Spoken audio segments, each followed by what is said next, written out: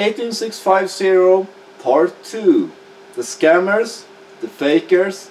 Yeah, let's take a look at the cells. But first, a lot of cells from eBay.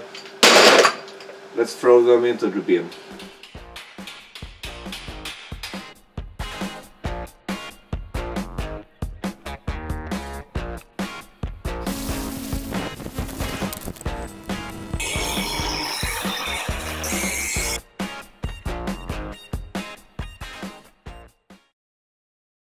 So what is the final conclusion of this battery test that I did? That's a very good question. First of all, before we start, I have linked down below to my website where I have started to put up the articles. On that website you will also be able to find images of all the batteries, of course, but also the spreadsheet that I was talking about. You will also find all the different numbers and my conclusion in written text. This video will not be that long. I will go through a little bit on what's going on, especially the web page itself. I just started it, so it's pretty new and I don't have much on it yet. The batteries itself, as I thought, was not performing well at all. I mean, I didn't think otherwise. But there were actually one battery that did stood out. And this is the one, the Trustfire. The thing is, when it comes to the fire generation, like Ultrafire, the Trustfire, this one here is not one of those. They tend to be a little bit better, and when I did weigh them in, they were weighing a lot more. This Ultrafire here I think was over 40 grams, this over 30. So basically this Trustfire here actually performed very well compared to what the other ones did, but it also is a lot heavier. The other guys here are weighing roughly 24 grams, and that's nothing. A normal battery that are genuine, like this Samsung brand here, it weighs roughly 44 grams. Why are they so damn light? Let's take a look. Here you have a battery, opened up. First of all of those batteries around here are said to have protective circuitry inside. If they would have had it, they most likely have it in the top here. But as you can see, it's just connected directly to the top valve.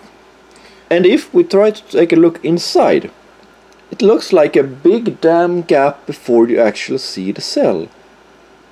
And the wrap in the cell is also hollow. There's nothing there. No wonder this doesn't weigh anything. It's nothing. One more. I have opened 3 so far. And beware when you open this, because it do react to air. So as soon as you pop the SID, it will start to deteriorate pretty much. Here you have one of the rolls itself, and if you take a roll like this and compare it to the height, you will see that it doesn't fill the whole capsule. And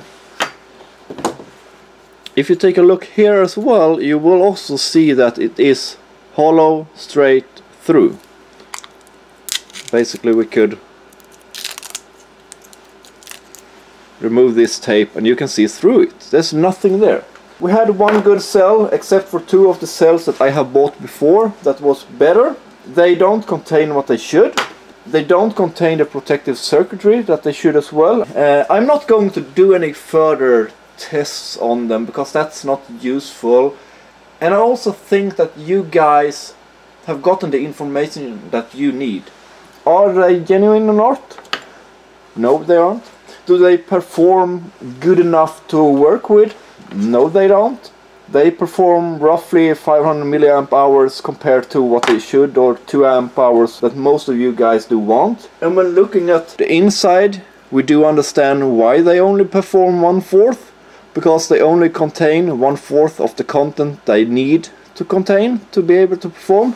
And quickly, let's go back to the web page again. In the bottom here you will see that I have the spreadsheet, and I would think that if you look at that one you will see the data itself.